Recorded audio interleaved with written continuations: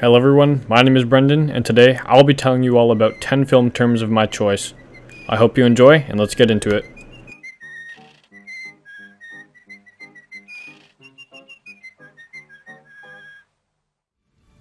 I'm sure everyone here knows what animation is, or has seen animation at least once. If not, that's pretty impressive.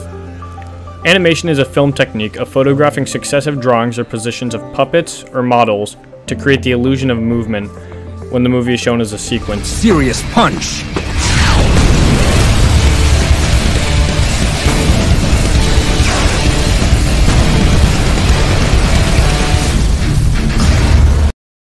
Everyone has heard music in a show or movie before, which is exactly what a soundtrack is. It's the music used in a film, such as main themes, to add to the scene and make it more investing. Some films already use produced songs, and others create their own themes and songs, like this man here, Hans Zimmer, who has created some of the greatest soundtracks for blockbuster films, from Inception to Pirates of the Caribbean. Up next we have Anti-Hero.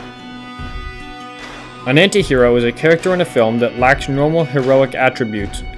They are typically deeply flawed, conflicted, and often have cloudy moral compasses. Some examples of anti-heroes would be Deadpool, The Punisher, Red Hood, Rambo, John Wick, Jack Sparrow, just to name a few. Although anti-heroes may perform actions that are morally correct, it is not always for the right reasons, often acting primarily out of self-interest or in ways that defy conventional ethical codes. They are usually at the halfway point between a hero and a villain. Anti-heroes are usually some of the most loved characters in their films, despite being deeply flawed morally, which is why I think people love them so much. They prove that goodness is not as simple as black or white.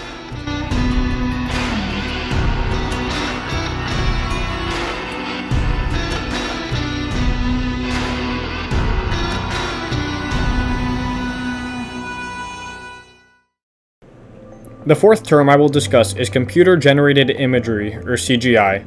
CGI are special visual effects created using computer software, often used in impossible visuals in film, such as this background shot of Neo versus dozens of Agent Smiths.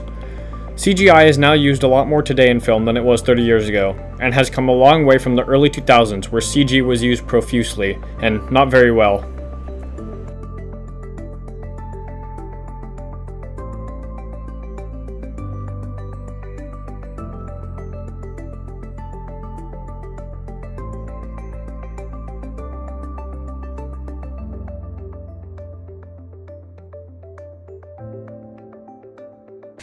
Chemistry is the study of matter, but I prefer to see it as the study of change. Now just think about this. If you have taken English class before, you probably already know what foreshadowing is, but in case you forgot, it is an indication of a future event, such as this conversation in Breaking Bad's pilot episode, which hints at the future plot of the show. Well, that's all of life, right? I mean, it's the constant, it's the cycle, it's solution, dissolution, just over and over and over. It is growth, then decay, then transformation. It is fascinating, really.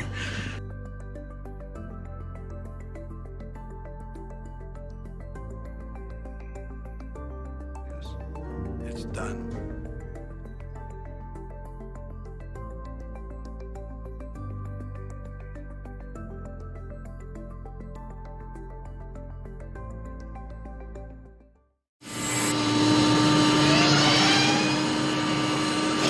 Watch this.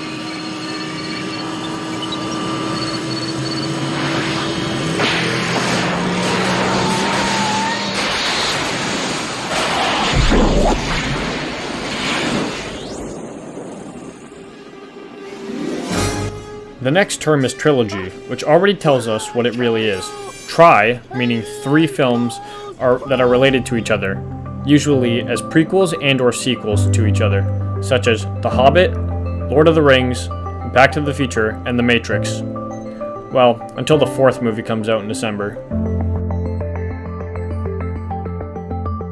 The 7th term is film genres.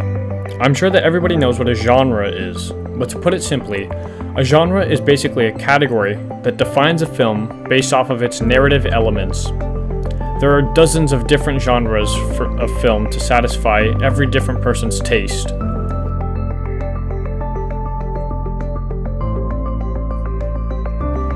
Here's a short list of some of the most popular genres of film.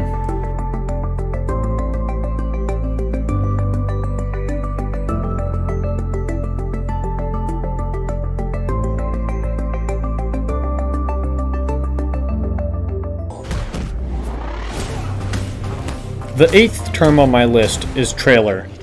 Trailers are a form of advertisement made to excite the audience for an upcoming film with teasers of what it should look like.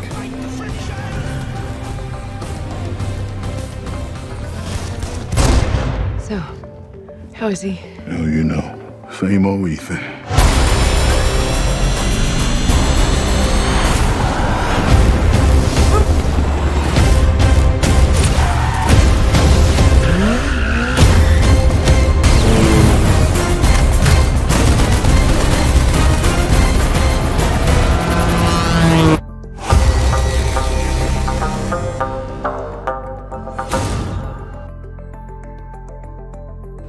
Voiceover is a pretty self-explanatory term. It is a piece of narration in a movie or broadcast, not spoken by an image of the speaker. Like me, right now. I'm a voiceover of this film term breakdown that you're watching. Meta.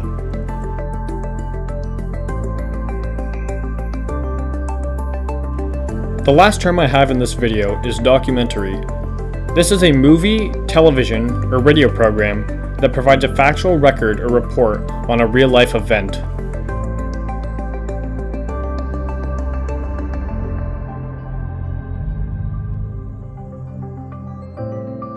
Well, that's the end of my list. I hope you enjoyed and learned something new. And as always, I will see you next time.